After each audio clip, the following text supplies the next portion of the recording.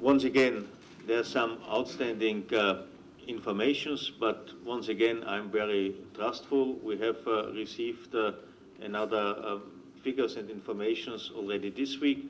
We have to make the necessary assessment. Whatever I've heard from our experts, it looks very promising. So our aim is, as a European Commission, to submit a report to the European Council. You might get used to the fact that sometimes it takes time within the European Union, because always in some cases, and visa liberalization is such a case, 28 have to make their positive not only statement but commitment. But well, I don't want to promise, and they can't make any promise when it would come into power. But I think what is important is the next first step, which is predictable, and this is the report of the European Commission.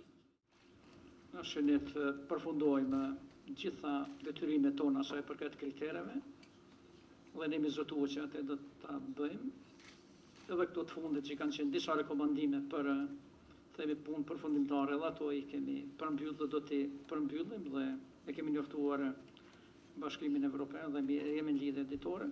Por neve është me rëndësi që në fund këtij vitit jepet rekomandime për liberalizim. Pastaj është çështja e vendeve të Bashkimit Evropian se ku do të hyjë ajo në fuqi.